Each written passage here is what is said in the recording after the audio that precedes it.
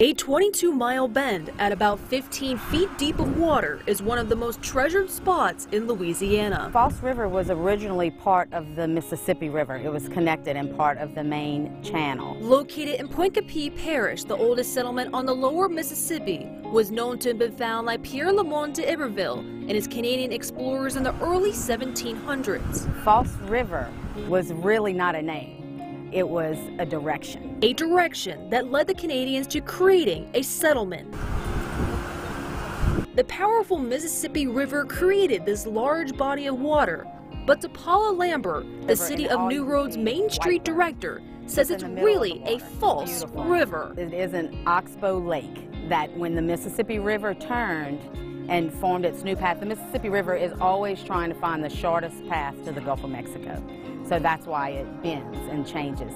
And so when it turned, it left this oxbow lake here. By natural causes, the False River receives its water from natural drainage bayous and canals, creating the ever-growing history of Pointe-Coupee Parish. With the Mississippi River having flowed here, the land is so fertile for agriculture. And Pointe-Coupee is very rural, and we have huge agricultural economy here. This so-called False River, when really a lake, has become a major attraction over the years. I think the beauty of our downtown area and then the beauty of this river. There's so many different things to do.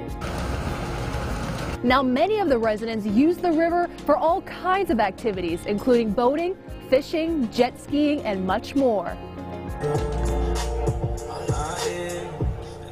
Famous for having their annual Independence Day boat celebrations on the 300-year-old river.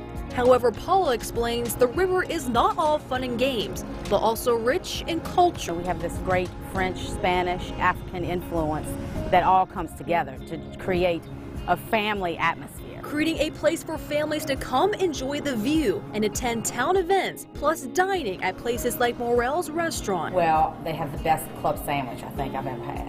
And the curly keys, too. Having a top-notch restaurant above the water may be difficult to get in at times. However, one of the locals lays it all out on how to get the best seat in the house. Dinner is more slow, more spread out, but like lunch, there's definitely a big rush. While enjoying a meal or a nice glass of wine, the sunset on the water is what really makes this False River shine to the locals and visitors. They're just so impressed that we still have this slower, small-town way of life that doesn't exist a lot of places.